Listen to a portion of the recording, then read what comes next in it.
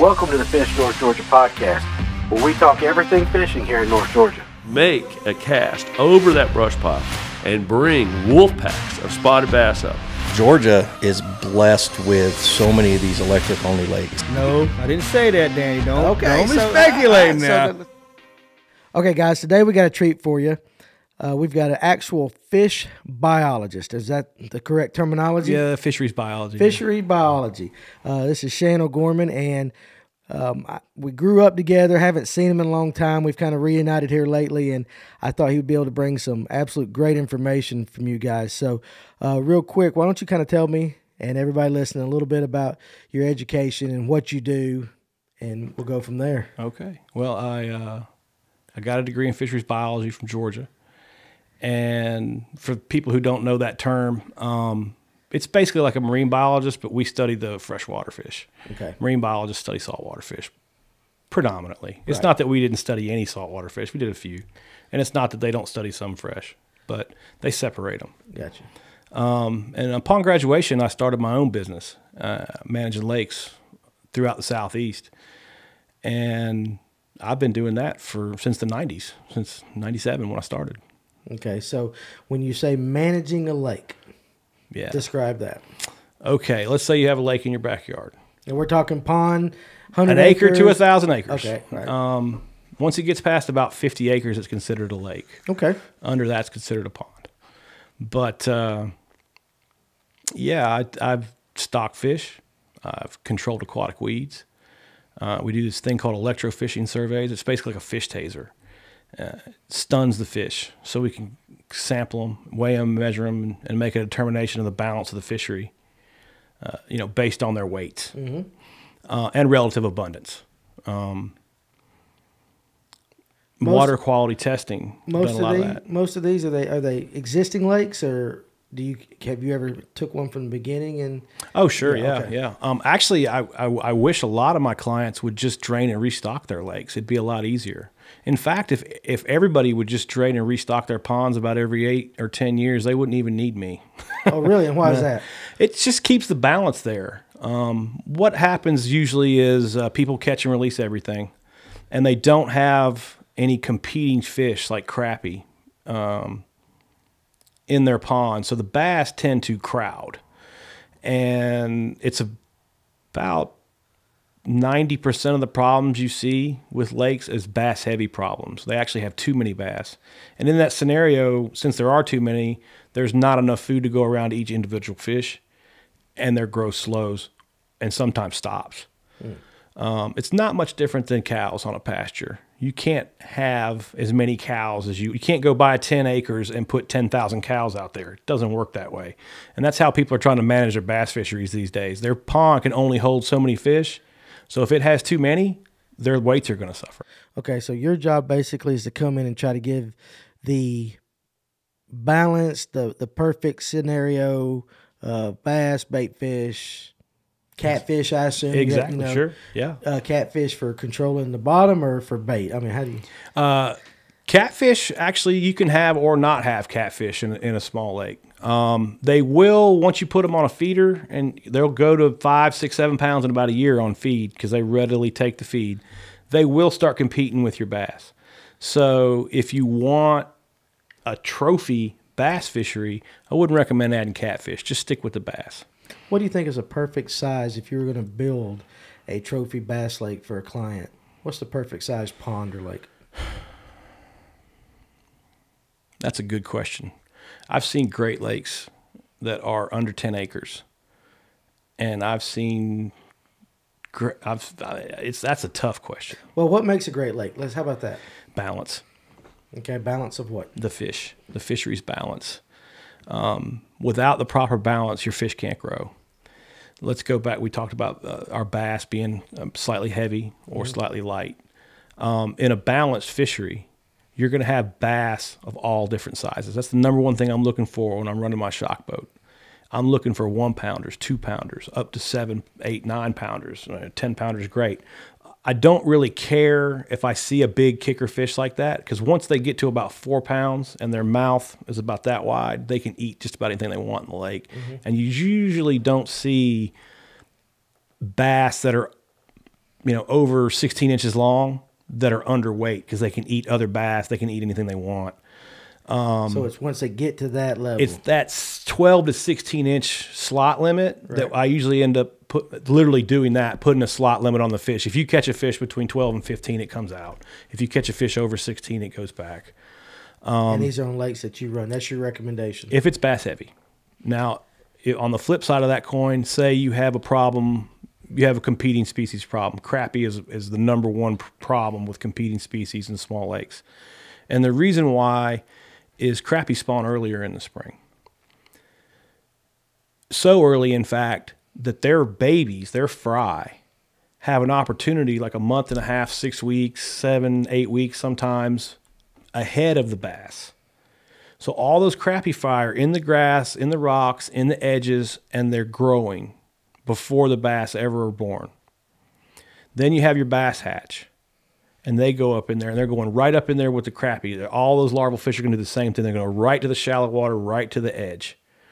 But at that point, the crappie fry are big enough to eat the bass fry. And you can literally have a lakes under 50 acres where you have no bass in them anymore because of a crappie population. Because of crappie. So your recommendation for those of us that like crappie, like to eat them? Eat them, keep them, catch. If you can't keep too many crappie. That's good. That's good. I like that advice because that gives me permission. Yeah. Now, so basically, you've taken your degree and you have put it in use, managing ponds, designing ponds, I imagine. Yeah. Like you put the structure in. If somebody wants to, say a trophy lake, what kind of structure do you put in? And I assume this is for largemouth bass, not spots. Yeah, we don't mess with spots too much in small impoundments. They don't do good. They need the rocks. Okay. They need the rock cliffs. They need 30 feet of water. They're just kind of a big open water reservoir type of bass. They don't do great in smaller impoundments. So I don't really manage for them. Anytime someone transports them over, they usually lose weight, and they'll live their life out there. They're not going to die in there, but they're not going to spawn. They're not going to become a... So it's not, their potential will not be reached in a smaller lake. No.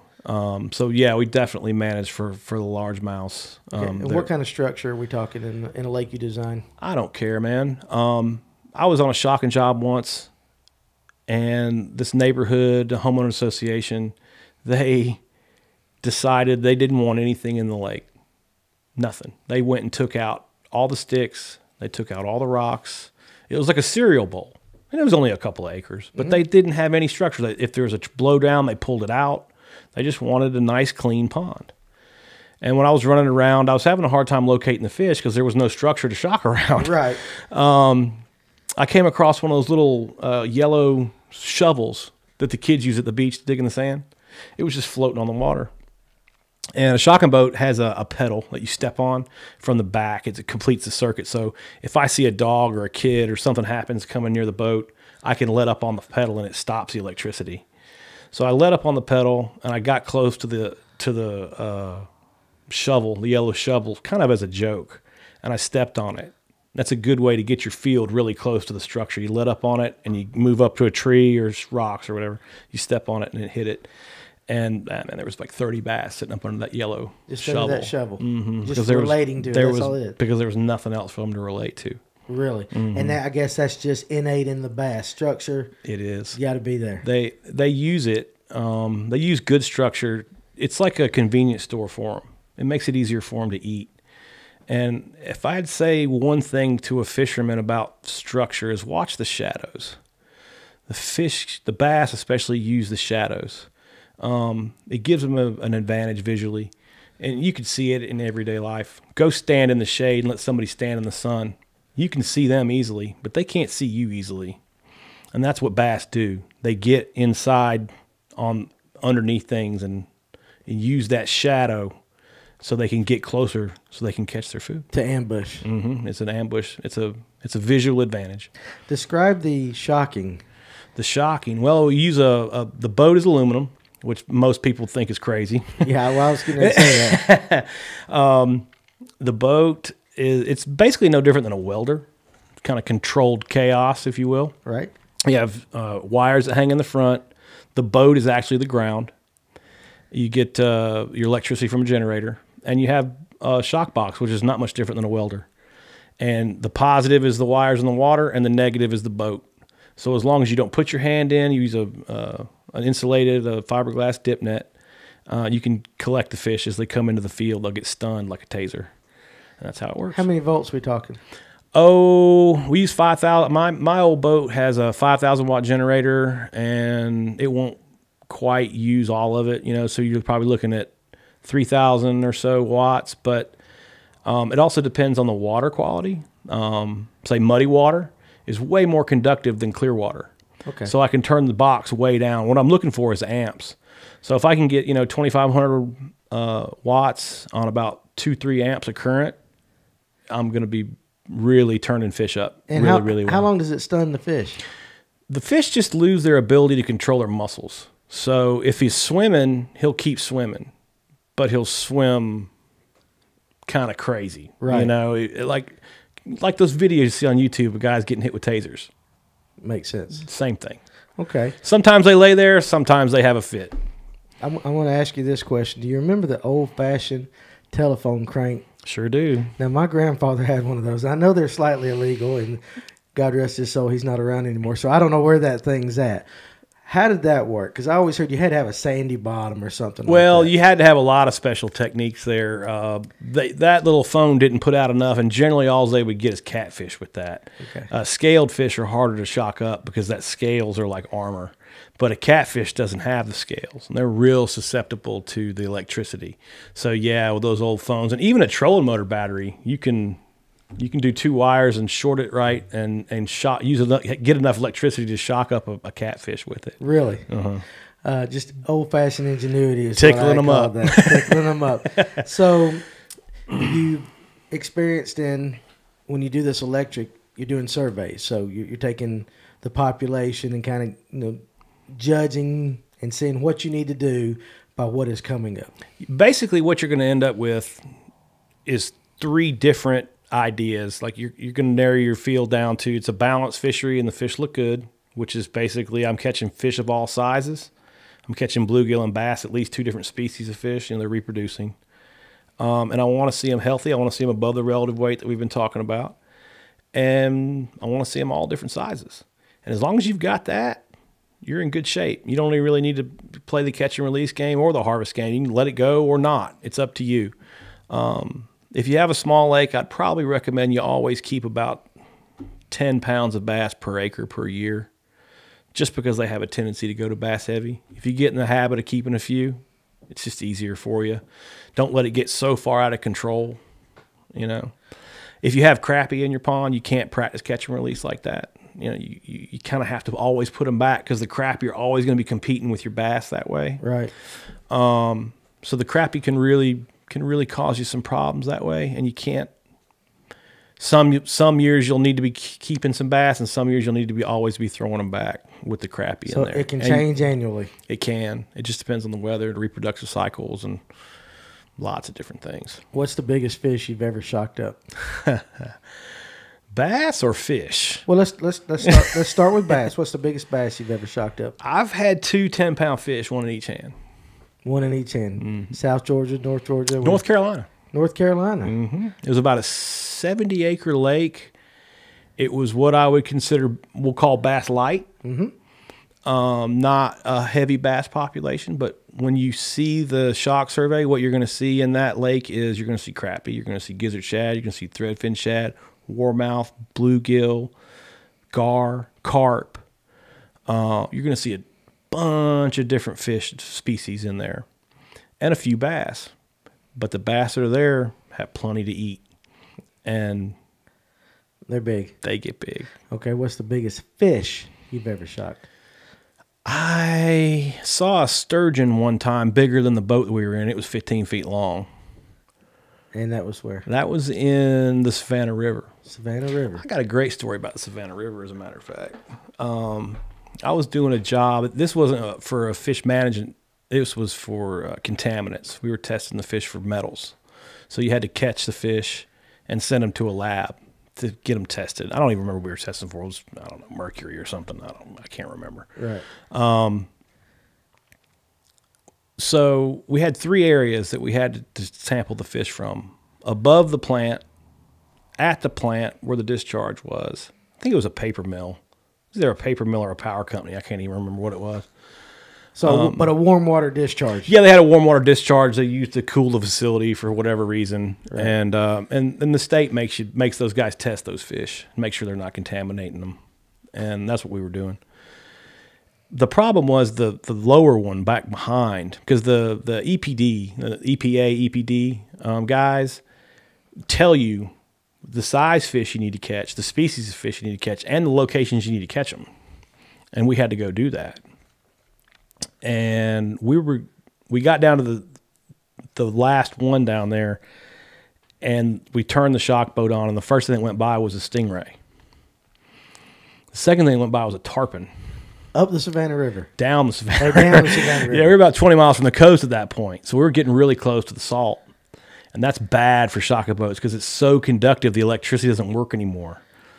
I get where you're going. So if you can't get them with the shocking boat, you have to get the nets out. And you don't want to get the nets out, man. 150-foot gill nets, that's work. So I'm praying, please, we got 2 weeks to find like a dozen bass between, I think, 12 and 14 inches, or 12 and 15 inches. They had to be in a slot too, you know? Right. And we're looking at saltwater fish. I'm like, we're going to be down here forever. And we bid our time 2 weeks. It'll take us 2 weeks to do the job. So we're getting paid for 2 weeks. If it takes us 2 months, then so be it. You get paid 2 weeks. It took us 2 minutes. Oh, really? Yeah. We went down and weren't finding anything for a couple of hours, and there was a blowdown, a big one, a big tree, a 200-year-old oak tree in the water that had been washed in somehow. And I looked back at my friend and I said, hey, there's a big blowdown, kill the power. Let's get up on it, step on the pedal and see what happens up there. As soon as we stepped on that pedal, it was all largemouth bass on that tree. And they were all probably 12 to 20 inches long. And I'm talking like, I don't know, man, it went from no fish to all the bass we needed in 30 seconds. But in salt water? It was right there in that brackish water. And there was tarpon and redfish, but they were all just piled up on that blowdown, and we got every fish we needed right then. And we got 2 weeks worth of work done in about 2 minutes. Well, that's good, and it's lucky for you. Yeah. But I'm really curious as to how a fish can be in that type of mixture of a water. Oh, the bass can handle that salt. Yeah, really? Yeah, it wasn't too salty for them, obviously. They wouldn't have been there. And tarpon and stingrays can go into fresh water. Mm-hmm. Sure can. And doesn't mess with them. They just... Yep. They have the ability to deal with that as well. And they're not going to run way up into the pure fresh, and the bass obviously aren't going to run way down into the pure salt. But you got a good, mixture there of the fresh and the salt. They can definitely interact in there. The interesting side note to that story, though, is I think it's about 3 years later, we got the same job again, and we bid it the same, and we went down there and found that tree, and it happened again. So all those bass were right there on that tree 3 years later. So what you're saying is bass relate to structure? Bass relate a lot to structure. One of the we talked about Berkeley Lake earlier. One of the things I used to do at Berkeley Lake when I managed it, there's a good population of fishermen at that lake. And sometimes in the lake management business, you don't have fishermen at your lakes, which seems strange to guys like us. It does. But there's a lot of lakes that I managed that people didn't care about the fish. They just didn't fish. But that Berkeley Lake in Duluth there was a lot of fishermen at that place. So what I would do is I would say, all right, guys, let's go down the dam. You guys fish down the dam, all the riprap, and then into a cove, blowdowns, docks, that kind of thing. Fish it all back over here. Maybe 10 boats. Go fish those blowdowns over there, wherever. Just stay right around in here. And they'd all go fish. And then I'd put the shocking boat in behind them and show them what was there. And they would always be amazed that you could go get 20, 30, 40 bass out from behind them after everybody fished around through there and couldn't catch anything. The fish are there. They're always there. They're just not biting. Just not biting. Mm-hmm. So basically what you're saying is we're going over fish left and right without knowing that they're there. I would say this to anybody. If you know a lake, especially if you've caught a big fish in a spot, remember that spot, because I used to do that a lot. I'd put my shock boat in, and I'd go around a lake that I'd shocked before, and there'd be a stump, a ditch, I don't know, who cares, whatever, XYZ structure there, I could call it. Like, get ready, there's a big fish coming, and it would come. Because they orient to that structure all the time. They're always there. They're always going to use it. They're always going to take advantage of it. Year after year after year, they'll be there. And so what you're saying is once one is pulled out, another one's going to take its spot. I always make that note on my map. I caught this 8-pounder or this 5-pounder here, because that's the spot that's going to hold big fish. And there's just something there that drew a big fish there, and it's just going to draw another one. Yep. They'll always be there. They'll always move in and off that spot. Okay, that's interesting information to have right there. But it makes sense. Yeah, work the places that you've caught fish really hard, because they're there. All right, so now that we've established that you have some knowledge into fish behavior, that you've been educated in such knowledge, let's get into talking about fish themselves. Okay. I've got probably 20-something questions here that I want to throw at you in no particular order. Okay. That some have been given from our viewers, some came from my head, and some suggestions that you said, we might want to talk about. This one came from a viewer, a good friend of mine, but he fishes Lake Lanier a ton. Mm-hmm. And he wants to know what your opinion is on stripers in Lake Lanier. Good for the bass, bad for the bass. What's your opinion on stripers in Lanier? That's a good question. I think they're essential to the fishery. And I think the state biologists are using them because they know they have to. They're going to be controlling those shad populations that are out in that open water. They're going to pack up in school and run around. That's just the nature of how they hunt, the way they behave. And that's what the biologists use them for. Open water. They're not relating to structure. Right. They're pack hunters, and they're pushing those shad around. So I realize the bass fishermen think that they're probably eating too much of the bait fish. But come on, let's be honest. You've seen the footballs, the spots look like these days. They got plenty to eat in there. And I like the striper because they're going to be pushing those schools of shad around. They're going to be pushing them up into the rocks. They're going to be moving them around. I think they actually help the spots more than they hurt them. You think they help the spots. So what you're saying is the state is putting them in there for control of bait and not for money. There's a lot of people that... I would say that the striper fishing brings a lot of money, and that definitely factors in. Okay, so but primarily, I think they're a useful tool. As a biologist, I like to use them. I've used them before in smaller impoundments. Really, hybrids. Mm-hmm. Hybrids. Okay, what kind of lake? What size lake are we talking about? 3 acres.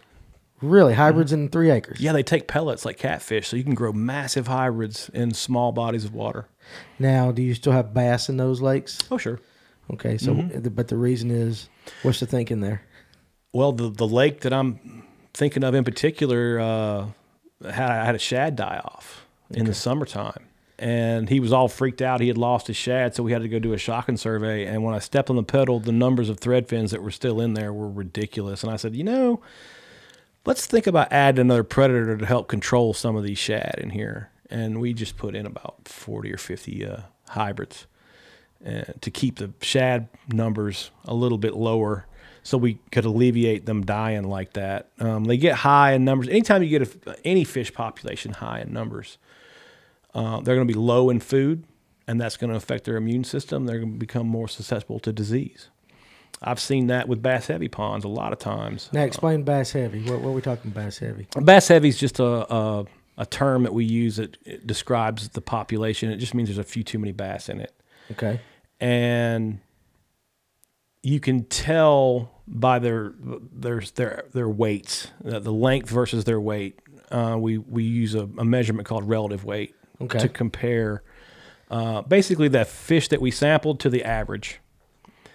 And if your fish are below average, that's a real good indication that you have too many of them. Which is the relative weight. That's the average. Weight. Yeah, the relative weight is just the average for bass in North America. And if you looked at the chart right now, like 24-inch fish is 8.1 pounds. 12.5-inch fish is exactly 1 pound. I just have those numbers committed to memory. Right. But if, say, you're on your pond or your lake or whatever, and you're catching 12.5-inch bass that weigh 3/4 of a pound consistently, there's a sign that you have too many 12.5-inch bass and you need to start keeping some of those. I would start keeping those until their weights improve to average Now better. You realize you just threw out a faux pas or whatever they call it, and all these guys at Bass Fish are like, whoa, wait a second. Yeah. We don't keep bass around here in Georgia. I know. Okay, And so that was the biggest problem I've ever had managing fisheries, was actually getting people. They would pay me thousands of dollars to go assess their fishery. I'd tell them keep bass, and they wouldn't do it. And then they'd come back the next year and say, how many fish did you keep? None. Well, you're not going to have any improvement in the growth then. And so what you're saying is if you're on a lake and you're seeing by this relative weight, a lot of these, your recommendation is this, let's get some out. Yeah, we'll put a slot limit on them, and it's so like consistent. Like I've seen it so many times over and over again. Your slot limit's going to be between usually 12 and 14 inches long. That's the problem area. Those are the fish that you're going to want to harvest. They'll get to 12 inches in a year, and then they'll stay there for 5. And you don't want that. We want those fish to grow. We want those fish to go 12, 13, 14, all up to 20 and reach their potential. And if they're getting stuck, even for a brief period of time, even for a year, well, they just lost a whole year. They just lost a fifth of their life, sixth of their life. That's what I was going to say. And what's the lifespan of a bass? 7 years or so. I mean, you can get them to 10, but, I'd say the average is probably about 7 years. So if you have a fish that, even gets stunted, like I've seen fish 7 years old that are 12 inches long, they stop growing. Now, how do you tell the age of a bass? You can tell the age of a bass 2 ways. The easiest way and the safest way for the fish is to pull a scale. And by pulling the scale, you just look at it under a light magnification on a microscope, like 10 times power. And they lay down growth rings like a tree would lay down growth rings. The lines get a little bit closer in the wintertime and a little further apart. And you can count the number of years the fish has been alive. That's interesting. I did not know that. The only other way to do it is to cut the same way, but it's with their ear bone. But their ear bone's inside their head, and you have to kill them to cut it out. Right, so, yeah. That's a more accurate way to do it, but that's also, And just kind of describe that. What are you looking for with the ear bone as a biologist? When you're trying to do it, what's it showing? Just the age of the fish. It lays down layers in there as Rings well. And stuff. Something you similar? would cut the ear bone in half and look in there at the layers and count, just like the scale. It's just more accurate. The scales are kind of open for interpretation. They can be damaged sometimes and give you false, little weird things like that. We try to pull 8 or 10 scales off the fish to make sure we get a good clean one to try to determine their ages. But I didn't really get into to aging fish that much. As long as the fish are above our average relative weight or slightly above average, you don't have to really worry about how old they are. They're growing fine. Okay, so tell me about a lake that is, you said, bass heavy. Mm-hmm. Now, I assume there's balanced? Yep, balanced would be what we're looking for. Right. And then, for lack of a better term, we'll call another fishery bass light. Bass light. Just has probably competing species is the best way to describe that. You're going to have crappie, or some other fish that's limiting your bass, competing with your bass for food, and taking food right out of their mouth so they can't eat. And let's go back to the hybrids that you put in the lake. Why not crappie? Crappie are bad for most small lakes, and I don't recommend stocking them ever. They spawn earlier in the spring than largemouths, and since they get that jump start, their babies are around the edge and feeding on zooplankton and small fish that the bass should be feeding on. So they're literally at almost like a microscopic, they're tiny little clear fish, but they're already eating what the bass want to eat when they come off the bed. What even worse, once the bass hatch out, the crappie fry are big enough to eat the bass fry. So crappie can actually reduce the numbers of bass in a small lake or pond. Okay, and the hybrids don't do that. The hybrids don't do that because they don't spawn. So you're sterile hybrids. The white, they're cross between stripers and white bass, and they just don't really spawn. Sterile. Okay. They don't really give you a spawn in there. So if I put 50 hybrids in there, I've got 50 hybrids in there. But if I've got crappie in my pond, I have no idea what they're doing year in and year out to my bass reproduction without checking it. Okay. All right, that's excellent. All right, so one of our viewers named Kyle Rogers, he submitted a question, and his question was it was like 6 or 7 in one. But I'm going to condense it down, and so he'll know what I'm talking about. A good example in one of our previous podcasts with the Fluke Master, he came in, Gene Jensen, he talked about how Alabama, South Carolina, Tennessee, all the states surrounding Georgia, you can make a living as a largemouth guide because those states promoted the largemouth fisheries. Mm-hmm. It seems to be something that's absent here in Georgia, especially, I would say, Macon North at least. I don't know how South Georgia is, but up here, it's spotted bass, spotted bass, spotted bass.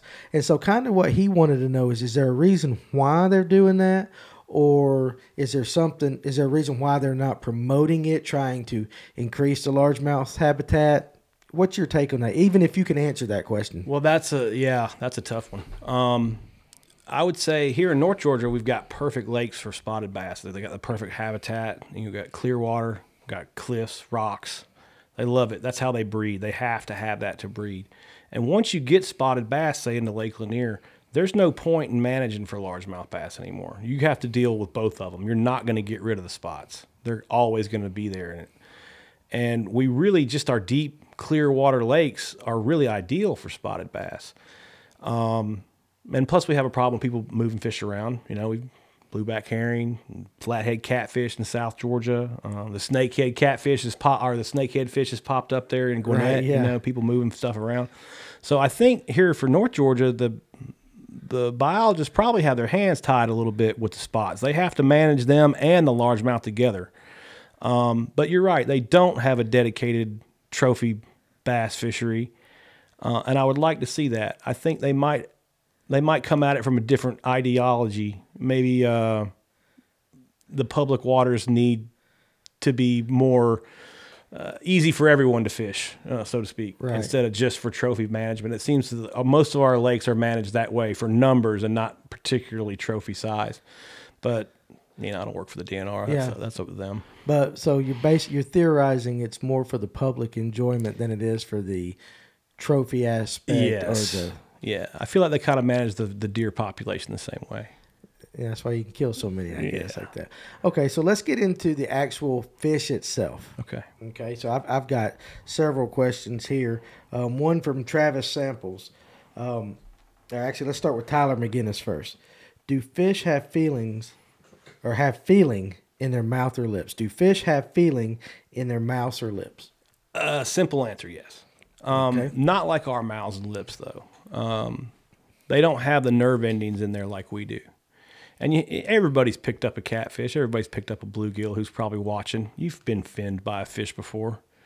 Bass are designed to eat that, like a pin cushion in their mouth. Their mouths are tough. That cartilage is tough. And even though they can feel it, they just don't have like what we would have as far as a nervous system in there.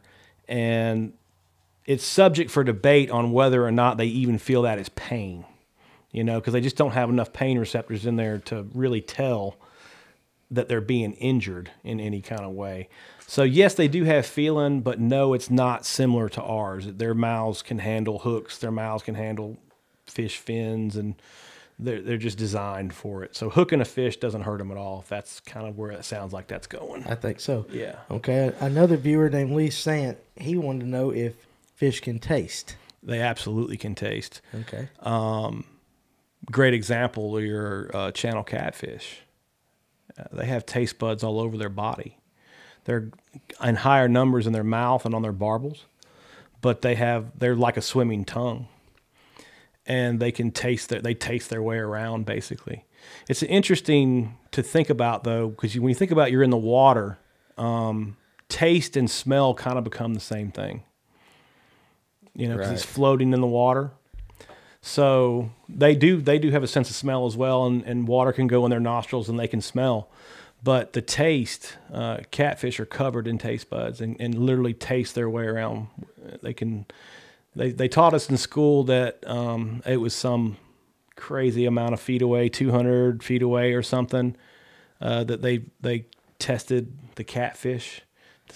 They could tell by the reaction of the fish that they could taste up to that distance away. But ironically enough, their tank was also that long they couldn't go any further away from the fish. So they couldn't. It's possible it could have been possible even more. It could be even further than the 200 feet. Okay, It definitely is, I think. Well, how about bass? How does that relate to bass? How do they? They have taste buds as well. They're more localized on their lips and in their mouth, not all over their body, more on their head and inside their mouth, but they absolutely have taste, yes. Okay, so is it similar to ours on our tongue? Or when you say taste buds, we're talking the same thing? Same thing. Same thing. Okay. A buddy of ours, Shane Dover, asked that question. You kind of touched on it right then. Sense of smell. You say it's kind of similar to taste. So kind of let's expand on that a little bit. They have a nose, and the water goes in there, and they can smell those molecules. Absolutely. Let's take salmon, for example. They have proven that, or any fish really that goes up a river to spawn, back out to the ocean, then back up the river, comes back. It's actually their nose that leads them back. Really? Mm-hmm. They imprint on the smell of the stream. And the guys who figured that out put a scent in the water. I can't remember what it was. And they let fish go out of a tank. And I believe it was in Oregon. And let the salmon go out to sea. And the next year they came back and came right back up and literally swam right back into the tank they were born in. Because of the scent. No, they took the scent then and moved it to another stream, did it again, and those salmon ran up the other stream where the scent was. They didn't come back to the tank. That's amazing. So they proved that they use their nose to get back home. Okay, so how about a largemouth bass or a spotted bass? And I ask this because there's a big market today with scents. Mm-hmm. I've seen it. You got your garlics, and I've even got a bottle that a buddy of mine gave that is crawfish. Boiled down crawfish scent. Sure. And you've been told, just spray it on that or sprinkle it on that or soak them in that for X amount of time. So does it work? Is that gimmicks? What's your take on that? That's a great question. I don't think it's a gimmick. But I also don't know I can't quantify how well it works. I know this. I know why I use scents anyway. Okay. Have you seen the scents that they kind of look like chapstick? They come it looks just like it's a shad tube or a crawfish tube. It looks like chapstick, right? Like a little pasty thing. I haven't, but I'll put them on my swim baits when I'm dragging them in the wintertime. Have you ever picked up one of those rubber swim baits? They feel dry and they feel clammy. They feel funny. Yes. If you take that stick and you rub it on that rubber fish, it gives it a slime coat. It makes it feel like a fish to me. So I use that scent in that situation when I'm wintertime fishing and I'm just bumping the bottom, just dragging it real slow, and I want that fish to grab it and hold on to it. I'll use that fish scent to try to give it a little more natural feel, because it is a slow presentation. But the fact, like a mouth feel as well, when it goes into their mouth, it feels slimy. It feels like a fish. It doesn't feel like a dry piece of plastic. And that's what I like the scents for. Okay, so you use it for a totally different way. Well, I think it works. I do. I think it might, once it's in their mouth, I think it helps them hold it a little bit. Okay. Why garlic? I have no idea. I mean, it seems to be the predominant scent out there. Somebody said, I want to put a worm and I want it to smell like garlic, and the fish like it. Yeah. And there's no educational reason as to why fish like garlic, or even if they Not do. that I've ever read. Okay, so it's just garlic is a gimmick, because it's not natural to the water. So yeah, I like to stay with the natural stuff, the shads, the crawfishes, stuff like that. But there's garlic in worms. Some of the worms, they put it in there and different things. Well, you got glow in the dark worms now. Like real worms are glow in the dark now, and I'm just kind of looking at that. I wonder if that's I saw a gimmick. some of those chartreuse worms. I've never seen a natural chartreuse worm in the water in my entire life, but maybe it works. Somebody's buying it. Oh, yeah. Okay, so sense of smell. Anything we can wrap up on that? Did their nose work? Is it like ours, or yeah, pretty much the same thing? I didn't know if maybe it was like a snake, where they could kind of taste the air molecules or something. If it was some kind of Well, those molecules are floating in the water again. Right. So, it's got to float through the water, and it's got to go into their nose, and they got to smell it, or it's got to float through the water and maybe touch a taste bud, and they can taste it. And that's kind of where you draw, it's kind of where a fuzzy line, a gray area is it even taste or smell to a fish, Right. Because like a dog, they say that a dog can taste what it's smelling is so really? good. Yeah, their sense of smell is so good they can actually taste it. Those molecules it gives them. So it's kind of the same thing. I got you. Okay. How well do fish hear, or do they hear at all? They hear very well. Okay. They actually hear sound travels in water way differently than it travels through the air. It travels faster.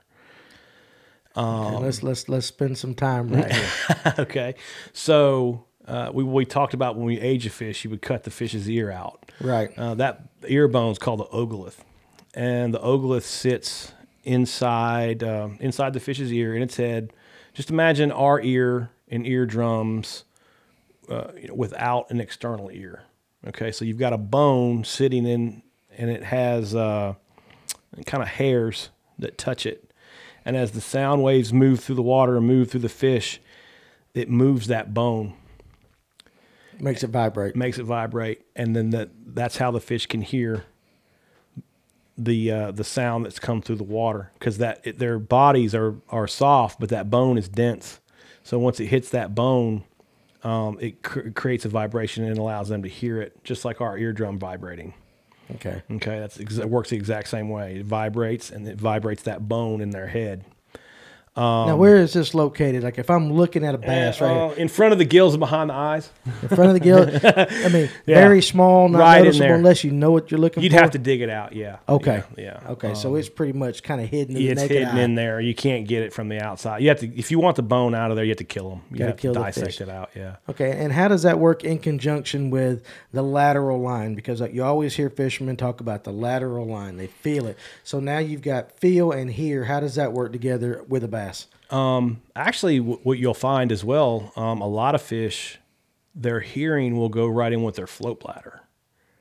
And their float bladder is that little place, if you ever cleaned a fish, in between their backbone and their organs. Right. And a lot of our spotted bass fishermen will be very familiar with the float bladder, because they'll blow up when they catch them under 30 feet of water in the wintertime. That float bladder the air is compressed inside of it, and it expands if you pull them out from that deep spot. But that float bladder allows, you'll see fish, it'll be tied kind of into their ear at the front of the float bladder, and that float bladder helps them hear a little bit better. Now, going to your question, to the lateral line, it's a completely different sense. It runs down the side of the fish, from the head all the way to the tail. It looks like a cup, and it has some hairs that are inside it. And as vibrations come through the water, it moves those hairs, and it allows the fish to know what's going on around it.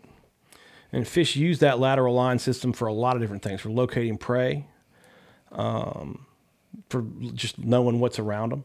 They also use it for schooling. Have you ever noticed how the schools of fish can turn all at the same time? That's their lateral line system. They're using that. So different sense, basically? Basically, yeah. It's basically like if you were at a concert, and you know how you can feel the music, and when you're close to the speakers, you can feel that vibration from there. A fish can feel another fish swimming by it like that. It's very, very sensitive. And how does it tell? Does it go from, okay, I feel it, now that I hear it, now I see it? Is there an order of which? Because sometimes I've heard that a fish will just feel it and attack. Yeah. They know. And I guess my question is, how do they know? Is it a frequency that it's gonna be a frequency. Yeah. Now you're getting into like real theoretical stuff, and that's fine. But I can give you my opinion on that. Absolutely, go ahead. Yeah, I think like spinnerbaits. I like spinnerbaits because they put off a vibration, right? Well, so does a fish swimming in the water. And I think if you can be around the same vibration as what they're feeding on, you have an advantage. So you're basically saying, okay, let's get deep here. Let's go down the rabbit hole. You said rabbit hole. Yeah. So you almost, if in theory you knew that a thread-fin shad gave off a frequency of X. Right. Not only could you match a bait to the size of it, you can match a bait to the frequency of it. X frequency. Right. And that's a theory that you think, or is that something you think is provable? Well, I think it's provable in a way because it kind of goes back to match the hatch. You know, how many times have you heard that? I've heard it a lot. Yeah. So if you're fishing in a lake that has shad and you're fishing a shad imitation, like a spinnerbait, you're going to get that pulsing. Well, what happens when you change from a willow leaf to a Colorado blade? You're changing the frequency. changing the feel along the lateral line too and everything. Yeah. So switching blade sizes is going to give different vibrations off rattle traps. Or on the flip side of that, most of the lures, especially your crankbaits these days, have rattles in them. So I'll intentionally buy the ones that don't. Okay, and why is that? Because they're different. Because they're different. Now, they're still giving off a frequency with the way they're moving through the water. The rattle is irrelevant to me.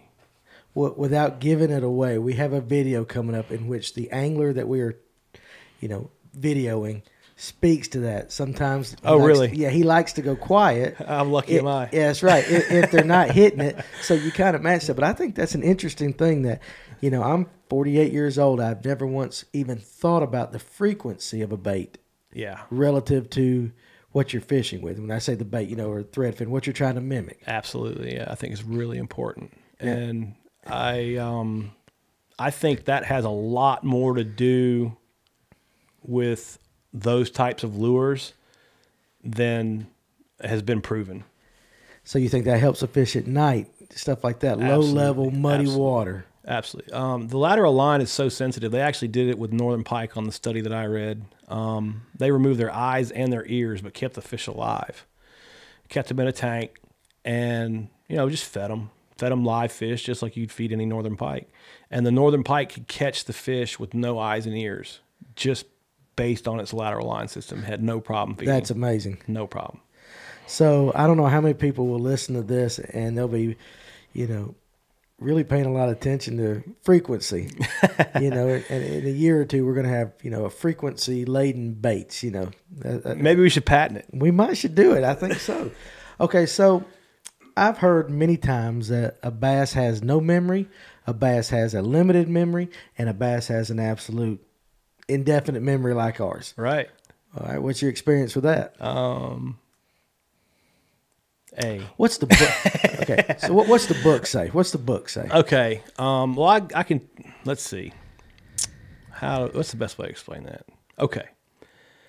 I managed lakes for 20 years, and a lot of what we did was increase the numbers of fish that could live in a pond. Now, how do you do that? You introduce energy, and we introduce it in the form of feed. So if you put a feeder or you get a trash can full of feed and you go down and feed your fish every day, you're throwing food directly to your bluegill, which in most small lakes is your primary forage. They're getting bigger, and then that in turn makes the bass bigger. But on your lakes with your feeders, they come on every day at a certain time. Mm-hmm. And after, where I'm going with this, yes, after a certain amount of time, those bluegills start moving to that feeder about 5-10 minutes before it cuts on. They know. They get trained to it, okay? So with that in mind, you can train a fish to eat, but you have to train it just like a dog. You have to do it every day. Okay. And as long as you do it every day, they'll come eat every day. If you stop feeding them, they'll forget. Okay. So now, is it more of a repetitive thing? Absolutely. It needs to be done every day. Okay. And once it's done every day, they'll come and eat every day. Now let's take that same pond and I don't care, take any lure, just whatever, Rapala. And you go down there and you throw a Rapala in there every day and you start catching bass on it, right? You start catching bass on it. Well, if you keep using it every day, it stops working. You ever notice that? They figure out it hurts. If you can train a fish to eat, you can train a fish not to eat. Okay, that's your experience. So that's what you're going with on that. Oh, yeah. Okay, so it's called lure resistance, and that has been proven. Okay, lure resistance. Mm-hmm. Any big studies on that or anything? Oh, yeah. I read a study out of University of Illinois back in early 2000s, which basically proves just that.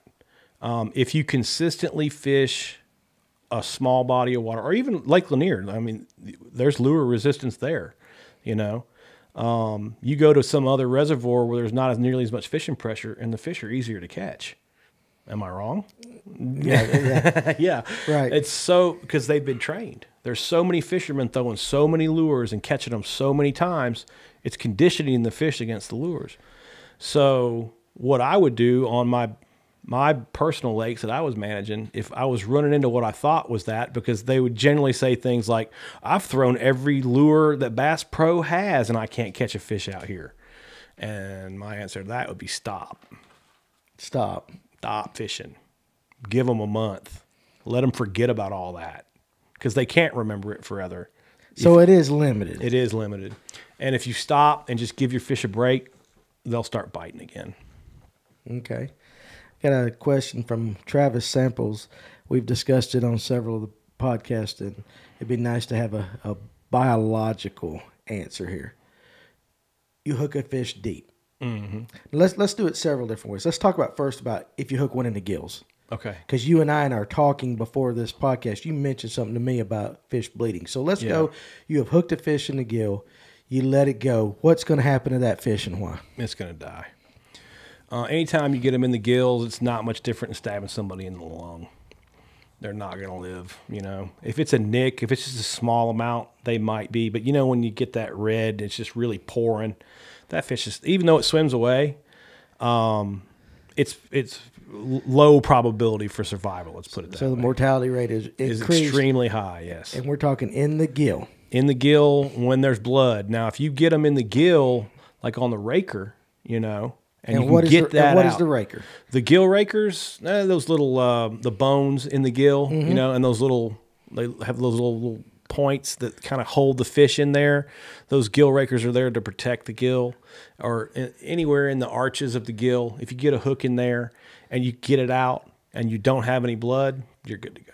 Okay, but if we get lots of blood, any blood at all, really, you're probably dealing with less than 10% chance of survival. I would guess. Might as well take that you one. Might home. as well fry him up. Yeah, he's probably done.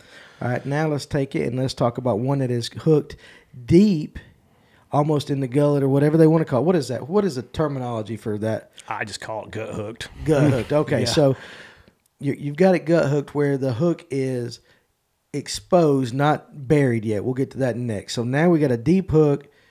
Exposed. Okay. Now, one of those where, you know, I've seen people, and we probably did it in our youth, you just yank that joker and eventually that's it pulls not good. it. Right. Yeah, no, that's we not. grew up and figured that out, but that hook. Okay, that hook, I would go in from the gill side and turn it around, try to get the eye pointing back down its throat, and try to do that all at the same time. And if you practice it a little bit, you can get your finger down their throat and you can turn and get that out.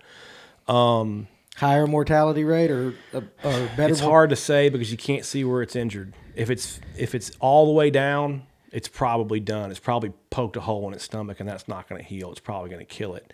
If it's exposed like you're talking about, it'll probably live, but you can't do that much damage getting it out. It really is how good the job the fisherman does getting that hook out. I think I've heard, I think it might have been Scott Barnes, something about clipping or it might have been Gene Jensen on our last podcast talked about clipping off the barb and then pulling it back through. That's a real smart way to do it. Yeah. Okay. Well, if you can. Now let's get into in the stomach. And the reason I ask this is because the old saying that I've heard all my life was, if a fish has a hook swallowed, just cut the line, it'll rust itself out, and that fish will live. Yeah. Again, it's hard to say because you don't know what it's done to the internal organs. Did it go through the stomach? You know, is it poking into its intestines, or is it poking into someplace else? Or is it just caught it someplace in the throat where it hasn't hit any vital organs? If it hasn't hit any vital organs, it'll be fine. It will rust out. But if it's hit vital organs, it's dead. It's not going to live. And there's just no way to tell. So if you got one like that and you want to let it go ahead and let it go. It will rust out if it hasn't punctured anything. So it just depends on which way that barb's just turned. Complete luck. Yep. Okay. All right. You might have mentioned it earlier with the spotted bass. You mentioned the air bladder. Mm-hmm. Okay, and a lot of these lakes up here in North Georgia are deep. Even the local reservoir here, Latham, it's 100 foot deep. You can catch spots over 60 foot of water. They'll suspend in 30 or 40 foot of water, and you have to fizz them.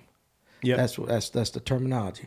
Now, I'd like you to explain the science behind the air bladder, what causes the air bladder to expand, and what your thoughts are with fizzing. If it's good, if it's bad, will the fish live? Because we've heard some conflicting stuff here in the last month. So what is the official book on? Okay, so what's happening there is not different than a diver getting the bends. Okay, you're down, it's 30 feet is the line. Once you get under 30 feet, you're going to start having this problem. If your fish are shallower than that, it's just not deep enough, not enough pressure on them. But there's so much pressure, and what the float bladder does is you see a bluegill just sit like this, right?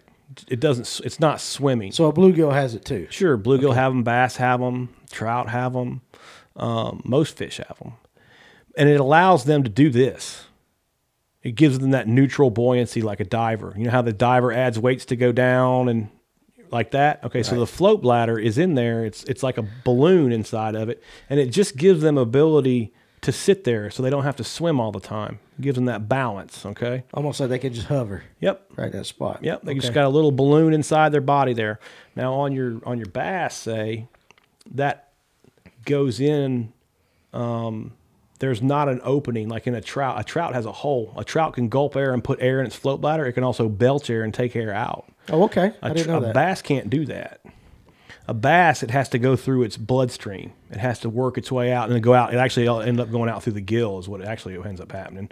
When the blood gets into the gill, it's just like osmosis. It moves from an area high concentration to low concentration. That gas moves its way out, and it takes time that's for how they a bass. release it, though. Yeah, that's okay. So if a bass is under 30 feet and it wants to come up, it has to do it like a diver. It has to come up in stages and let that compressed gas kind of escape their body, and then once they get up and get that gas out, they're good to go. They can operate, on the shallower waters. Okay. But let's say you do catch a bass at 30 feet or 35 feet, and it blows up on you. You pulled him up. So you pulled him up too fast, faster than he can actually naturally expel it out. Yeah. So now that pressure's gone and that gas expands, and the fish can't dive back down. It really restricts them. Which is why you see it floating sideways in the live well. Yep. It's basically like it's tied to a buoy. It's its own natural buoy, but it's stuck now. And that's not good for it too either, because now something inside its body has expanded way bigger than it's supposed to. It's putting pressure on its internal organs. It's not good for the fish at all. So you would want to, lance that like you talked about. Get the air, go in. I'm sure there's a million YouTube videos on how to do it right. Use a syringe. You really want to work on your technique on that if you're going to be doing that, because you don't want to get into the belly. You don't want to pierce through that float bladder and then into the organs. That'll kill the fish. But as long as you go in through the meat, get into the float bladder and let that air out, let the fish back. It'll heal. It'll be fine. Okay, because we've heard that if you let it go, that fish was going to die in 6 months because it never heals. You're saying it will heal. It will heal, yeah. Okay, what about the what is the better way to do it? Through the mouth or through the side? Or does it really matter? I don't think it matters. Whatever you're best at, whatever you're most comfortable with. What gives you the less chance of poking an internal organ in your mind? I like going through the back a little bit better. Okay. Yeah. You can kind of feel it. It has tension, and once it gets in there, you can kind of feel it pop through. It gives a little bit. Yeah, you can feel it once you get the technique for it. And really what you can do is you can see it. It goes down like a balloon. Right. You can hear it come out. But yeah, that's to me, I like it through the back a little bit better than through the mouth. Okay, we had a gentleman in one of our fellow anglers in a tournament. For some reason, Josh and I had one of these. We had a fizzer on the boat, and I don't know why. I guess normally because our boat turns into like a tornado hits it once we start tournament fishing. For some reason, everything we own is spread out. We couldn't find the fizzer. Yeah. So an angler and his co-angler came by, and we asked him, do you have a fizzer? And, they were talking about, but he also had these little weights with little clips that you hook to the anal gland or the anal fin, and another one that keeps the fish naturally turn like this. That's interesting. I haven't seen that. I haven't seen one either before, but eventually I guess the fish works itself.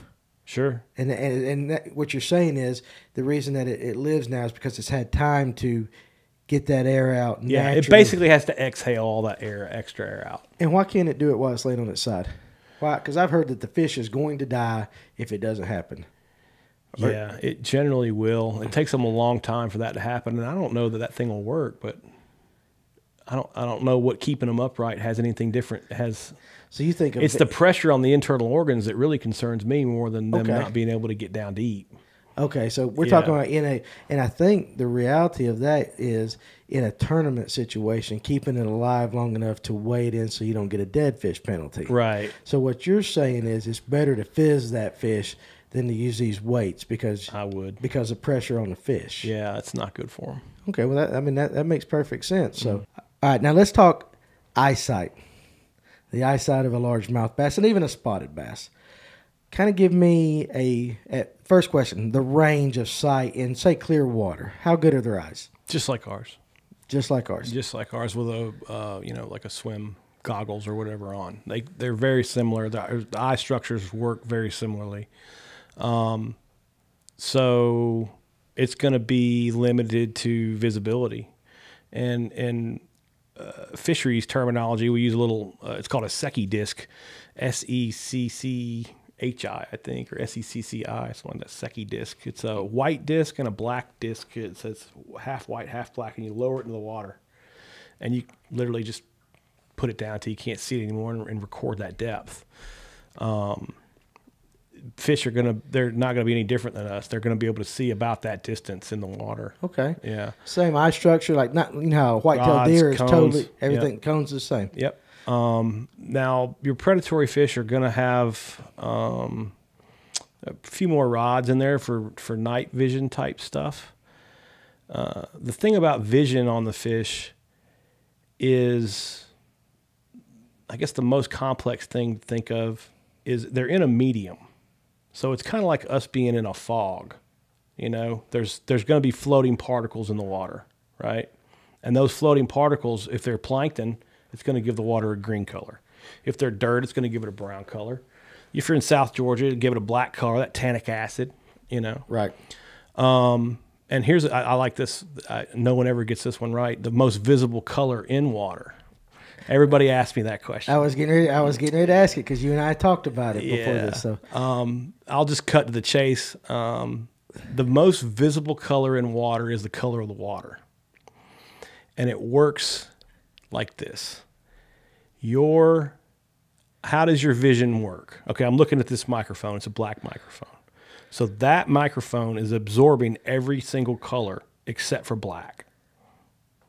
Black is being reflected off, going back into my eye. My brain processes that and tells me that's a black microphone. Right. Okay. So it's absorbing everything. Now we go back to that medium that we were talking about because the fish are suspended in that, right? Let's say the water's green. That means every single color is being absorbed by the water except for green. Therefore, some color of green is the most visible color in green water. And this is by the books. This is by the books. By the books. And I can prove it to you too. The next time you're in a real foggy situation, you know, that white out kind of fog, check and see. Is it easier to see a white truck or a black one? It's always easier to see a white truck in the fog. Really? Mm-hmm. And is it just the way our brain processes? It's just the way it's just reflective. It's just the way physics is. Okay, so now we're getting physics in the fishing. It's the way your eye works. So we've got frequencies, bait frequencies, and now we're doing physics. So you're saying, and I'm going to use Latham because it's close to here. Sure. It has a greenish. Last time we were fishing it, it had a very greenish tint. Mm-hmm. So we're going to assume plankton type life in the water. Yep. So if I were fishing it, green pumpkin, something of that color will be the most visible color to a fish in that water. Correct. Which means that, it's pretty good because green works pretty good over there. Okay. And it doesn't mean that the fish are always going to bite that color. It's just what they can see the best. Right. And I usually defer to those types of things on the tough days. You know, when I'm not getting a lot of bites, I'll start matching color, watercolor, and doing that, and doing the opposite. You know, what's the opposite of green? Or, you know, go black, go white, go chartreuse. You know, go all over the place. But if I'm having a tough day, I'm always matching watercolor to lure color. And how does that work? Just down in South Georgia with the tannic, black. Just fit black lures in black water. Makes a little bit of sense. I have not heard that, so that's pretty good because I guarantee you, biggest fish I ever caught was that way. Here's what I'm gonna do, and people are gonna listen to this. maybe tonight when we get home, we're going to put a poll out. We're going to put a poll out and ask the people on Fish North Georgia, what is the most visible color? We will ask this question. And so by the time we get this podcast to air, we will have time to have gotten some very good answers. That's what Dr. Reiner taught us at Georgia. So no one's ever repeated that to me either. I've asked that question to a lot of fishermen. No one's ever given me that answer back. Well, I would have never said the color of the water Yeah. is the most visible color to a fish in that water. Yep, sure is. And now that's true up to about, once you get down to about 25 feet, everything's black down there. It's dark. Which leads into another question about vision. Why are we throwing chartreuse colored baits deep, stuff like that? If the light, but if the light is gone and you say pretty much everything's black, what makes the bass see that chartreuse? Or how about just a worm with a chartreuse tail? What is it about that? I can see it up shallow maybe, but down deep. That's a great question. And again, once you get to a certain depth, it's all black. It's all dark down there. And so then now they're relying more on their ear bone and their lateral line. They're going to be, they're definitely going to be relying on their back to frequency. Line. Back to that frequency, sure. This is like conspiracy theories, fishing conspiracy theories. I'm loving it. But if I'm fishing in 30 feet of water, I will use black worms a lot just because it doesn't really matter. So no sense in going out and buying that color worm? Not necessarily. I mean, like Lake Lanier, you've got you've got a lot of good water clarity down there. You're going to get light penetration a little bit further in your clear water lakes than in your stain lakes. Okay. So that will make a little bit of difference. But also too, you have to consider what's the surface of the water look like. Is it choppy? Is it clear? And why is that important? Well, think about it, The light is going to be refracted. It's almost going to look like a strobe light with a chop on the water, right? It's going to give it a different quality than if the water was just flat calm. It's not going to be refracting the light in that way. And we're still talking deep, fish that are down deep. Any depth, really. Okay. And you'll see bass, use their specialized rods and cones in their eyes for that limited light. Their eyes, predatory fish's eyes are really set up for dawn and dusk type situations. It gives them an advantage, and they use that advantage. But the light is going to change depending on cloud cover, sunny or not. It's going to change on how windy it is. It's going to change on how much rain you've had. How many particles do you have in your water? What's the turbidity of the water? If it's just muddy water, you're not going to get a whole lot of light very deep, And, I mean, I don't really worry about colors too much in muddy water. I'll go with my chartreuse sometimes, and I'll go with my browns. That's about it. Okay, and makes sense. So back to that's what colors they can see in the water and all like that. Now, we're talking bass. Now, I imagine if we really wanted to get into it with trout and stuff, that all changes a little bit, or does that stay the same? Well, you're still dealing with predatory fish. Their eyes are going to be similar. They're going to be a little bit better for low light conditions than, say, like a bait fish of some kind. Their eyes are going to be set up differently. There'll be more cones in fish, like, say, that are on a coral reef, where the colors are more important, and seeing different colors in the fish and stuff. Those fish will be set up to see better color than, say, a bass. But a bass definitely can see color. Okay. All right. Now let's talk about Shane Dover gave me another question. He's going to love me mentioning his name. You'll have to meet Shane one day. He's a really good guy. He would love to fish with you and pick your brain because he's a jig fisherman when it comes to these jig colors. And he studied crawfish and stuff and how their colors are different through the year and all that stuff. Sure, yeah. So he's real big on the color thing like that. But he asked a good question. The spawn. Catching females. I would assume probably not keeping them. Maybe he was asking if you keep them, but how about just catching them in general? How does that affect a fishery? And let's start with a pond and move up to, say, you can get to Lake Lanier if you want to go that big, but say a pond to a reservoir, 300, 400, 500 acres, and then so forth. If you get some heavy fishing during the spawn. I don't worry about it. That doesn't hurt them. I've never really been in a situation where I can say that, oh, wow, the fishermen have really messed up the bass reproduction. Most of the lakes that I shock are bass heavy and need to be harvested. So if I could get some limited bass reproduction on some of the places, I would be happy to have it because I don't want those fish coming in every year. It makes my life hard. I would not worry about that at all. You can catch a bass off a bed, put it back, she'll go right back to that bed and be fine. So you're saying that the stress, there's no undue stress as far as, I mean, if even if it was, it doesn't matter. Nah. In here where we live in the southeast, I am not worried about bass reproducing. Let's put it that way. Unless you've got a crappy problem or something, it's inhibiting it that way. But as far as them just making babies, the fishermen aren't really hurting them that much. If you're pulling them off the beds left and right and keeping them, that's not helping them out. But nobody keeps any bass anyway, so it doesn't matter. Well, that's true. That is true. So, okay, so let's take that and go into tournament fishing. Sometimes it's said that catching a bass off a bed, taking it to the weigh-in, and then releasing it there is bad for the fish. For the reproduction wise. I guess so. Yeah. I really wouldn't worry too much about that either because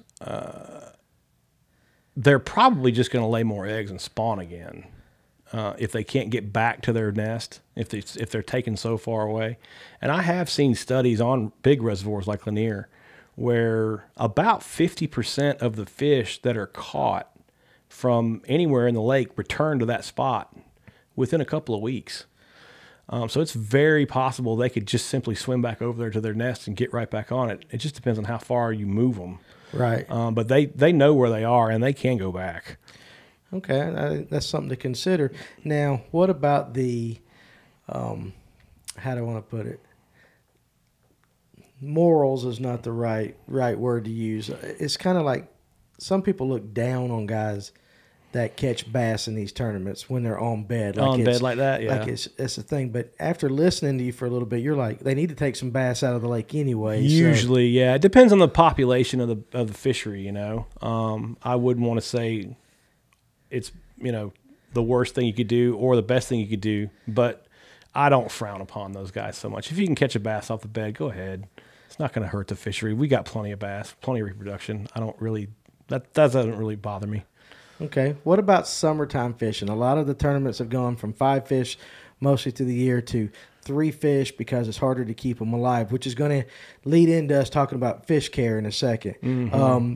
Any opinions on that? Or again, you're like, well, you probably need to take some fish out anyway. So. Yeah, usually. If it's a bass heavy place, the mortality is good for the lake.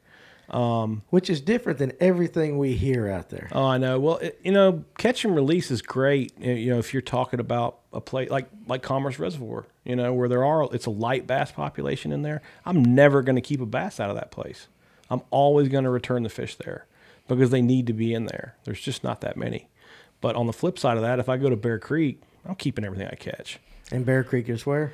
It's over East Jackson near Athens. It's about a 500-acre reservoir over there, and it's the last I read from the fisheries studies, it's 2013. It was pretty bass heavy.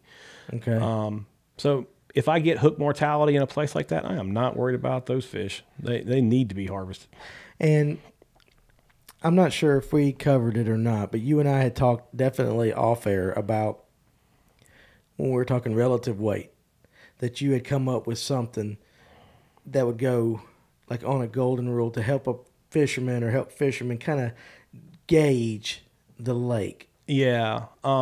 Understanding the balance of your pond is important, and understanding the balance of the fishery, even a big like Bear Creek over there. If you had a tournament out there, say, I'd want to know that it's bass heavy.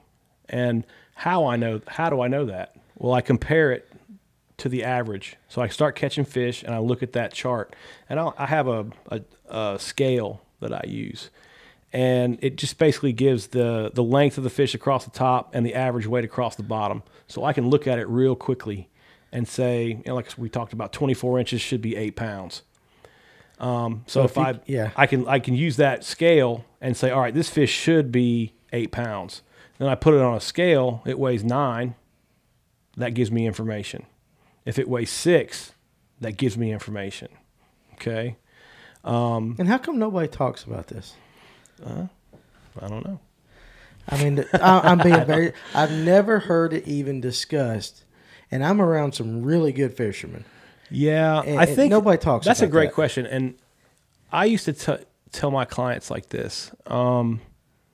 This is a lot like NASCAR, what we're talking about, in a way. Fishermen are like drivers, and I'm like the mechanic. Mechanics don't drive. Mechanics fix. Right. Drivers drive. So your bass fishermen are going around real fast, driving around, catching these fish. Okay? That has nothing to do with putting the engine together. You know what I mean? Right. So if you look at it that way, you see the difference. You know, I can't sit here and give you a lot of tips on how to catch fish at Lake Lanier. I don't know them. You know, I'm not that type of fisherman. You know, I can tell you a couple things that I do. I've caught fish once. Right.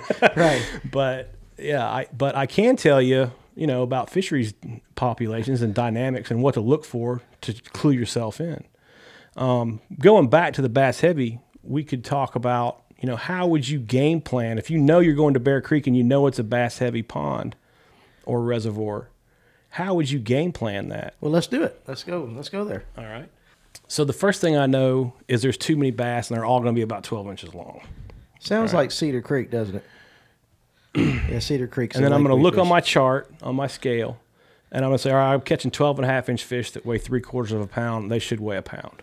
So I've done that consistently. You know, I've caught 10, 15, however many. You just track it, you know, keep an eye on it. And you've determined, all right, there's too many bass in here. It looks like a bass heavy fishery. But we're in the middle of a tournament, and we want to try to catch a kicker. Well, what I would do in that situation is start fishing with something that looks like a 8-inch bass, a jerk bait, a glide bait.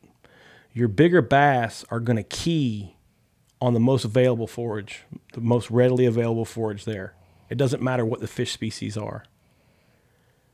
And if the most readily available thing to eat is a bass, then that's what those big fish are going to be eating. Bass eating bass. Bass eating bass. And in fact, we don't even really measure. We were taught in school, don't even really worry about the fish that are under 10 inches on your largemouth, the weights. They're usually always weigh right. And they're probably not going to live till next year anyway. Because they're going to get eaten. They're going to get eaten. Really? Nobody thinks about that. Yeah. I think about that when I fish with jerk baits. Everybody's like, oh, it's a minnow imitation. I said, it's not a minnow imitation. It's a bass imitation. Because that's what they normally eat. Mm-hmm. So I'll go in a bass-heavy lake like Bear Creek.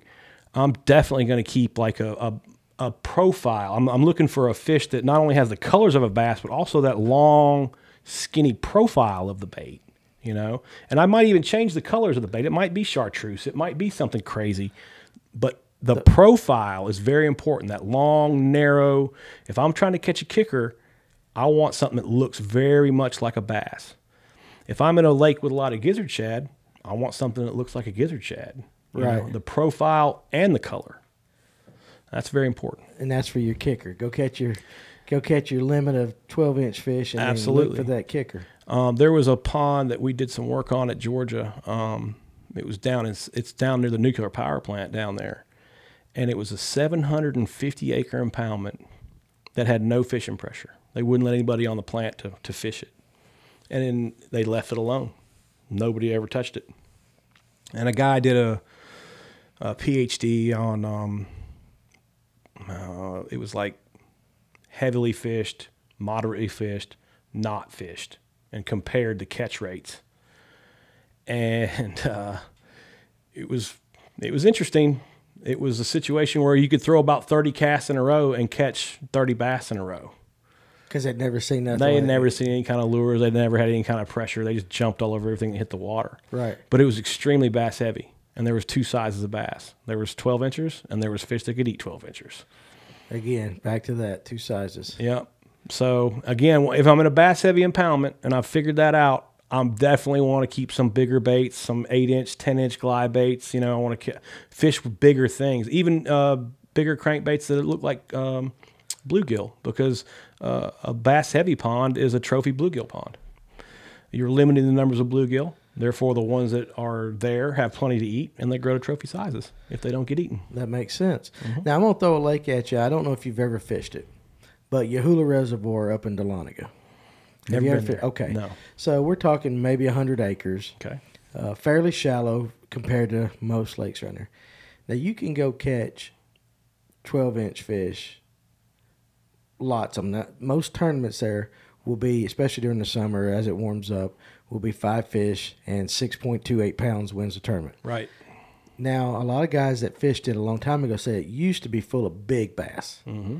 Now they have said that people keeping them have brought that out, fishing pressure, whatever. But it's really hard to catch a quality fish.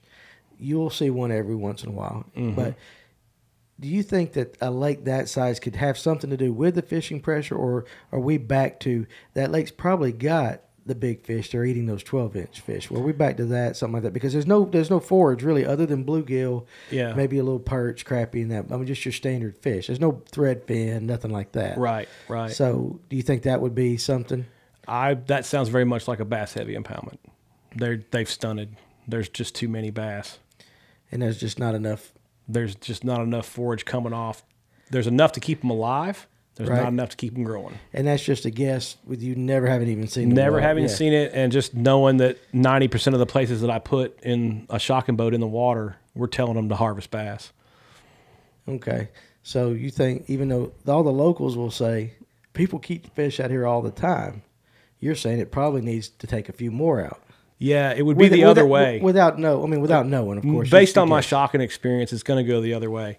If you've got a situation where people are over harvesting the fish, it's going to be, you're never going to catch a bass, right? The bass population is going to be light, right? It's not going to be many fish. So now what does that mean, though? That means each individual fish has plenty of food, and they're going to be bigger. So if it was an over harvest situation, you would see big bass, not a bunch of small ones. Very similar to commerce. Very similar to exactly like commerce. That's what I was wanting to hear you say. Because I'm trying to put 2 to 2 together in my brain up here and thinking, I go over there and catch little fish all day long. Mm-hmm. Or at least, Josh and I are very good at catching little fish. I don't know what the rest of them are doing, but for the most part, that's what we see. Yep. You're looking 12, 13-inch fish. But that makes sense. If it were over-harvested, the fish we would catch would be huge. Fewer numbers. Bigger sizes. Bigger sizes. Yeah. Okay. It sounds like they're stunted and stuck. But in every single bass heavy pond I've ever been in, there's always some bass that get lucky and get bigger. Right, because we see that occasionally. We'll see a 7-pounder happen, 4-pounder here. Mm-hmm. But the average fish on that lake is 12 and a half, 13 inches. And everybody that fishes these tournaments know it. So that would be your take. With just going on what the fishermen are telling you as far as catch rates, you're going to this lake blind. You got to try to fix it. Your first thing is, given the information that you're telling me, we need to keep some fish. That sounds like. And I would back that up with just go to the next fishing tournament and take the lengths and measurements there and compare them to the relative weight. And when you see that they're all underweight, there's your answer. So that might be something we need to do too. And how can we get, or is there something that I think you mentioned? That I've got them. They're like $5. I got little scales that people can use. I use them. I used it for work. I came up with it. And it's just a quick reference guide. And how can somebody that wants one of these things get it from you? Oh, just email me. Just email you? Okay. Yeah. And what we'll do is at the end of this podcast, we will put out your email like that. Okay. So if you get inundated, Oh, yeah. I'm sure I'll get run over with bass scales. But still, that's very interesting to It have. is. I just like doing it. It's the information that you gain from it. If you know how to think about it, will give you insight. And if you don't know how to think about it, it's pointless information. Right. Well, we do fish with some very smart guys that do think they'll about things figure that out pretty quick. You know Right. what I mean? And you'll figure it out too. Like when you get into those situations where the bass population is balanced, or maybe crappie have caused a problem and there's fewer bass in the lake than should be. The first thing you're going to see in that situation is the crappie are going to be the same size. And they're going to be across the board. About this big. about the size of your hand. About the size of your hand, maybe a little bit smaller. And there's going to be more than you care to keep, count, or eat. And again, we're still talking about. And you don't catch many bass, but when you do, you catch a real nice heavy one, But if you could take some of these crappie out, that would help the bass as well. I always harvested every crappie I ever shocked up. You know, I remember now from being younger, my dad always said, my grandfather too, on the little lake. Did you ever come fish that little lake behind our house back in the day? I probably did. Probably did. I don't know if I told everybody that we kind of grew up together back in the day. We fished. We ran in the same circles. But my grandfather and my dad always said, if you catch crappie, if nothing else, throw them on the bank. Yep. Just get it. Because we only had like an acre lake. It was just a little small one. But we had some really big bass. But they hated the crappie. Yeah. Unless we were eating them. You know, and everybody loves to eat crappie. They're good eating fish. Oh, but, great. you know, I've heard, I don't know how many times, just get it out of the water. It is, yeah. Get them out of there. They just eat bass fry. Just eat bass fry. And Just they eat what bass want to eat, and they eat what bluegill want to eat. So they compete with everything in the lake for food. Yeah, they just a little bit of everything. That's right. That's right.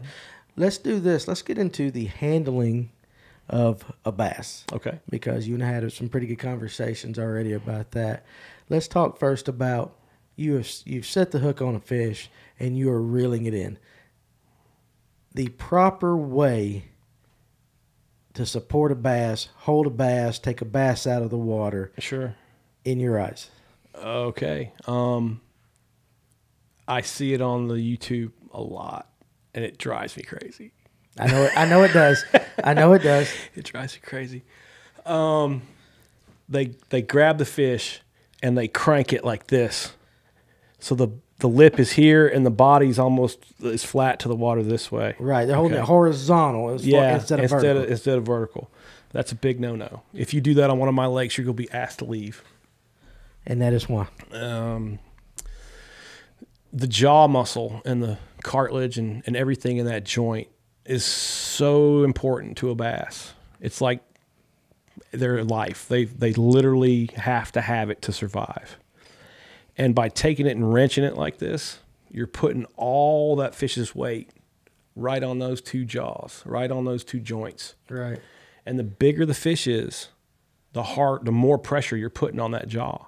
So again, I think it's a condition of bass-heavy situations. People are used to catching small fish, and you can take a 12-inch fish and do like that all day. It's not going to break its jaw. You do it to a 7-pound fish, it's going to bust it. Yeah. And now that fish can't eat, and it's going to die. And people don't even think about that. No, they don't. So the proper way to handle a fish, I don't even like hanging them by their jaw, especially if they get over 10 pounds. I'd rather weigh it. I've even got a net that actually you just lift it out of the water and it'll weigh it in the net. That's my favorite. But if I have to get it out of the water, you always lip it here and support the stomach right there by the base, right in there. And that's a good way to support its internal organs. It helps it a little bit. But always use two hands, especially on your big fish. Don't wrench them like that. Do not do that. Don't lay them on the ground. Don't lay them in the dirt. It gets our slime coat off there. And I actually don't even like touching them with my hands. And if I have to touch them with my hands, I always wet them. It helps keep the slime on the fish. And I know you've seen it. And I've had people ask me over the years, they send me pictures of fish that has black. Right. Start paying attention to those black marks on the fish. It's always a handprint. You can see the fingers, you can see the palm.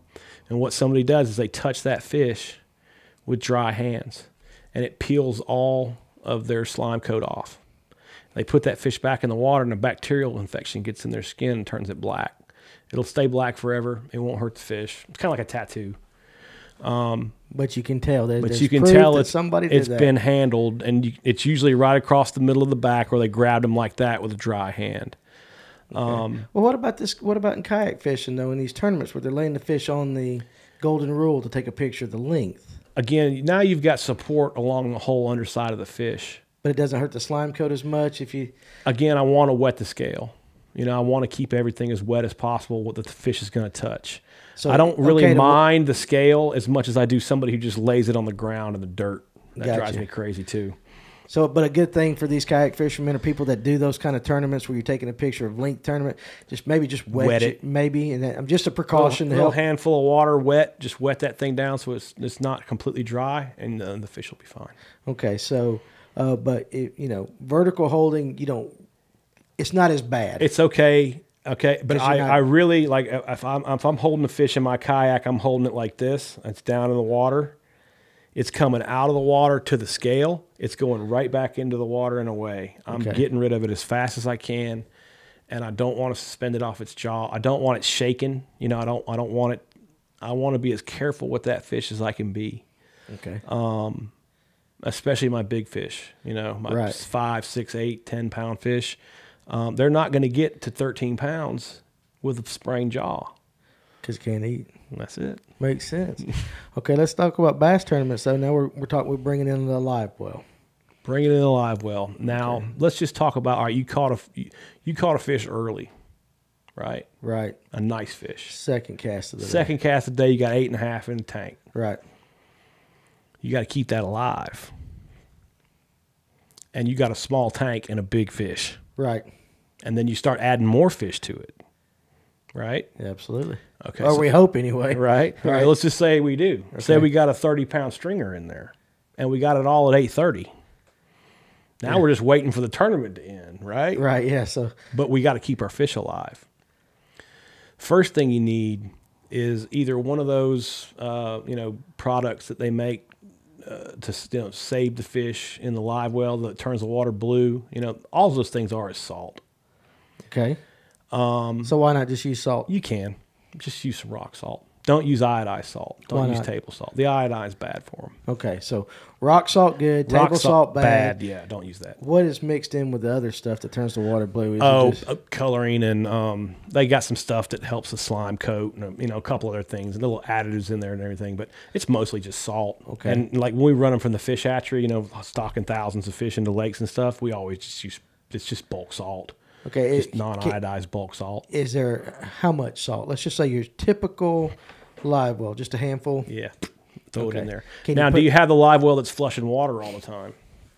Well, we fish electric only, so let's do this. We have the live well. A lot of guys use coolers, Okay, sure. so let's just take the cooler All situation. right, we got a first. cooler. Because that's harder for these guys, pretty much. Are you running compressed air or just a regular bilge pump? We're going to go regular bilge pump because most of the people that run compressed air we're talking big bass boats, big lakes. So Okay. on an electric only, that's a very rare thing. In fact, I've never seen compressed air. Not Really? saying it's not there. Okay. But most people are just running a straight, put the water in with a little circulating pump. Well, I'll get you set up with some compressed air Okay. real cheap. You're going There to you want go. that. That's All right. nice. There you go. Okay, so you need to keep your water circulating. Okay. You need to keep that aerator running all the time. It can't switch off because the bass is taking the oxygen out of the water like a sponge, and it's even doing it at a faster rate than normal because it's under stress. Okay. Right? It's been taken out of its home. It's been stuck in your boat. It's stressed out, and what happens is freshwater fish, just by nature of being freshwater fish, pee a lot. Okay. A lot. And it's because the water goes across the membrane in their gill into their system. Their kidneys has to excrete that extra water that's constantly passing in while they breathe. So they just pee all the time, like 20% of their weight a day. Really? Yeah. That's it's a lot. You don't ever think, I'm sorry. I've never once thought about a fish peeing because it's in water. Right. Well, what happens then if it's in your live well starts getting full of ammonia. Okay. And that's what that salt helps combat, that ammonia All toxicity. right. So there you go. That's a tip. There you And that what we're talking about is osmoregulation. And osmoregulation is a term we use to describes the internal salt balance on a fish. go. The internal salt balance. Right. Because you have to remember that gill, it's releasing stuff into the water all the time, like through osmosis, because it's such a thin membrane. For oxygen to be able to pass across and get into the blood, other things are leaving. And part of what's leaving is salt. So it gets like a runner. You've seen a runner collapse because their electrolytes get low. Right. Yes. A bass will do the same thing under stress. It'll collapse. It'll die because it's basically peed all the salt out of its system. Is low on electrolytes. So the salt we're just putting in the water, which goes right back in through the gill, which gives its electrolytes back. And it's staggering how much better survival you get out of fish with salt. It's like a lot. Like, the studies I saw with bluegill were like, if you let the bluegill in the tank too long, like, 20% live, you add salt to the same water, 95% live. Really? Yeah. So they need some Gatorade. Just a little bit of salt will Just help every time. Salt every time. Yep. And that'll keep your fit. That'll just having a little salt in there and flushing your tank. Don't leave your cooler full of water all day. Add some new water a couple times a day and get that ammonia out and gets that fresh water in. And every time you add fresh water, add a little bit of salt to it, and you'll be fine. That's some good tips. Now, what about caring for the cooler or the live well after a tournament? You've released a fish. Ammonia on the wall. I mean, is it something that sticks? Rinse it out. Just rinse it out. Yeah. Nothing special you got to do. And don't use tap water. Tap water has chlorine. It'll kill fish fast. You don't ever fill use lake water to fill your live wells up. And why is that? I mean, what does the chlorine do? Oh, the chlorine is just toxic to them. Just toxic? Yeah, it just straight up kills them. I mean, like in 10 seconds, it kills them. Really? Mm-hmm.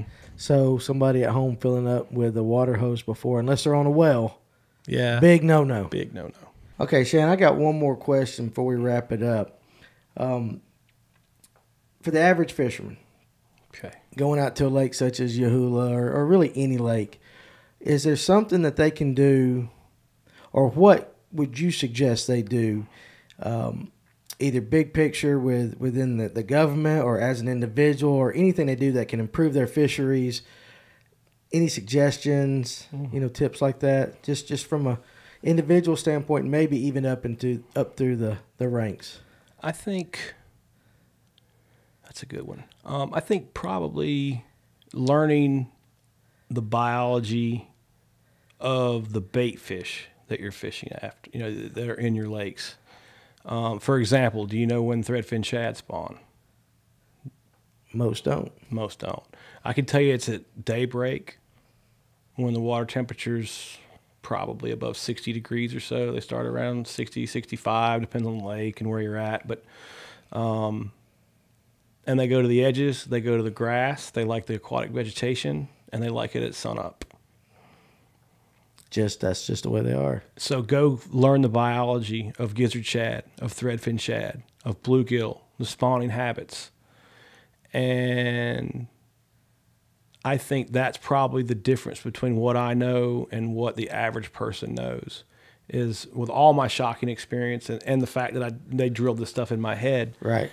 I have a better idea. It gives me better ideas to read that information. That's what I do. I'll go find the shock surveys that the state guys have done, look down that, and try to get, like we talked about, is it a bass heavy? Is it balanced? Are there fewer bass? Kind of prepare yourself that way to what, mentally, like I can promise you, if you're going to an impoundment that doesn't have many bass in it, you're going to need to bring your patience. Well, you're not going to get a lot of bites. Right. You mentioned something like that to me about commerce, but the ones you get are quality. The ones you get are quality, but you better not be mad about getting skunked 5 trips in a row. Well, because it's going to happen. Yeah, right. It's going to happen. Well, one more question off the top of that. What about someone who has listened to this today, and they say, okay, you know what he's saying makes sense about keeping fish. Mm-hmm. And all his life, he's been told catch and release. Catch and release. He's a competitive bass angler. Mm-hmm. Catch and release. If you can't keep fish, you're destroying our fishery. Right. And, the book says this. The fisherman says this. What do you say to that guy that wants to take a step out and say, you know what, let's reconsider what we're doing here? Now, on big lakes like Lanier, that might not be possible, but on these smaller reservoirs like Yahulah or a personal pond or something. Sure. What kind of suggestions or advice would you give that guy that wants to, let's try keeping fish? Okay, well, I think back 50 years ago when everybody kept everything they caught, that was not a good way to manage a fishery. Right. Throwing back everything you catch is not a good way to manage a fishery either. The truth lies somewhere in the middle. That makes sense. And first thing you have to do is understand the fish population and what it needs to be removed. Okay. You don't need to be removing bass from certain situations or trout from mountain streams. I absolutely, practice catch and release there. Right. But in the situation where the fish do need to be harvested and it would help the fishery to do it, you have to retrain your brain. You just have to put that aside and go, all right, I've got new information, and this information is these fish have to go from this impoundment. It's not every impoundment. I'm not saying keep every bass you ever catch everywhere you ever catch it. I'm not saying that. But I am saying that if you want bigger fish, you're going to have to keep them. Right. It's a whole new way of thinking, because that is not the way it's happening out there right now. And I've definitely run into lakes where catch and release work great. Nobody ever, it worked out that way, Right. But, based on 20 years of shocking experience, I wrote a lot of management plans that said harvest bass. That was the number one problem I came across. One of the great things about doing this with you is I cannot wait to hear the comments, possibly to read the comments about people who are going to be mad, man. They don't like that. They'd rather shoot their dog than keep a bass. Yeah, I'm telling you. But it was one of the things that I was looking forward to, because I knew you were thinking outside the box compared to, but it's really not outside the box. It's probably the standard way of thinking it from a biology standpoint. Sure. And fishermen are thinking it from more of a competitive me standpoint. Right. So, I tell you what, I appreciate so much you coming down here, especially because I hadn't seen you in forever. I appreciate the opportunity. And we've already, for those listening, we've already in our minds and behind the scenes kind of planned some other stuff down the road with you, and a couple more podcasts on different subjects. But I definitely want to hear the reaction to this, and maybe, we might have to do a Facebook Live or something like that, or take the camera out to you and just say, okay, you said this. Now here's the responses, and maybe give you a little rebuttal time. I said this, they're gonna say this, and then give you another opportunity to say, well, they need to consider this. I think that would be pretty interesting. Well, we've also got that trophy pond coming up that we're going to be working on, and we'll be doing some harvesting out of there, and we'll actually be looking at the fish in real time, from what they started at to where they finished at. That's going to be awesome. So I cannot wait to see just all prove that it. Stuff. So that'll work. But, man, I appreciate it so much. Thank you so much, Danny. Appreciate it. Yeah. I hope you enjoyed this episode of the Fish North Georgia podcast. If y'all have any topics or guests you'd like to see in the future, leave it in the comments below. Hit that subscribe button, click that bell, so that you'll be notified of any future videos. And don't forget to give us a follow on Facebook and Instagram at Fish North Georgia. And we look forward to seeing you soon.